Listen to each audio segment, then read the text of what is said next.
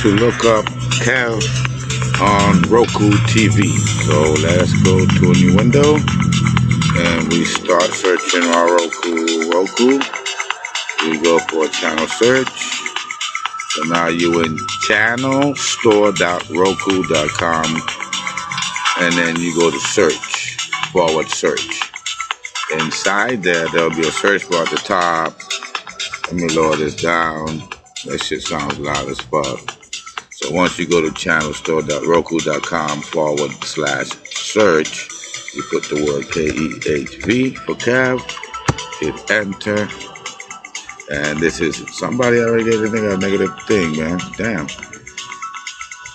Anyway, this is his channel, or zero. And you have to like pay for it. This is your description of your shit right here. Let me know if you need to change it.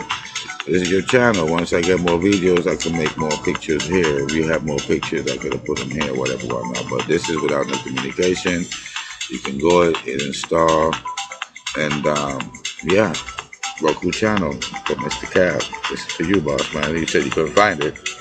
Very easy. Let me do it one more time. You go Roku.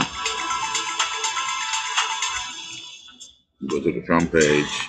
If you end up just on Roku.com, go how it works. Want to watch, what's on, okay, and then here, and then you can go channel store. So you go channel store,